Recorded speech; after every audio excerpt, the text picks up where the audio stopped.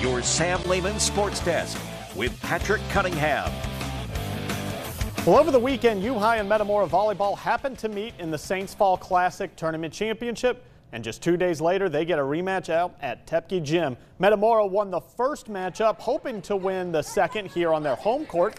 Avery Bedwell, she's going to set it to Esma Frieden. She gets the kill, one of her 11 tonight. Redbirds win the first set 25-15. But Vanderbilt commit Rachel Ongale comes to life. 9 kills for her. That one set up by Morgan Patelin. She's a force to be reckoned with on defense as well. Big rejection at the net, 3 blocks for her.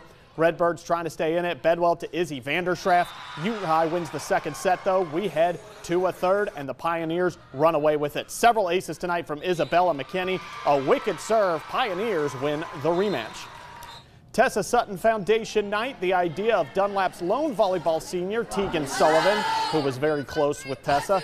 And on senior night, they send out Tegan in style. Veronica Lopez with an ace here against Galesburg. So why not just do it again? Lopez closing out the match for the Eagles.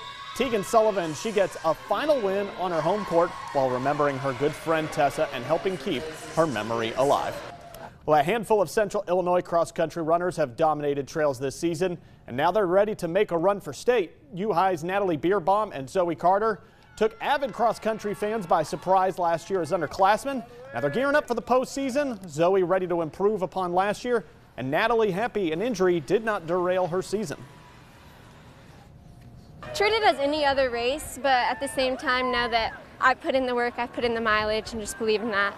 I do pretty well under pressure, so I'm ready for it. Like, I had to do a lot of physical therapy stuff, and I think it's really just all made me stronger as a whole.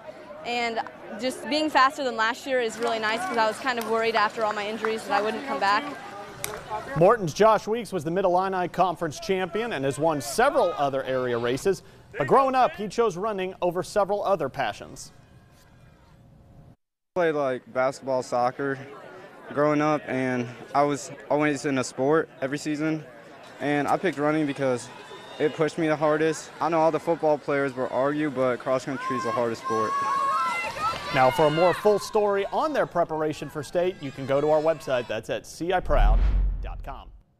Well, both champions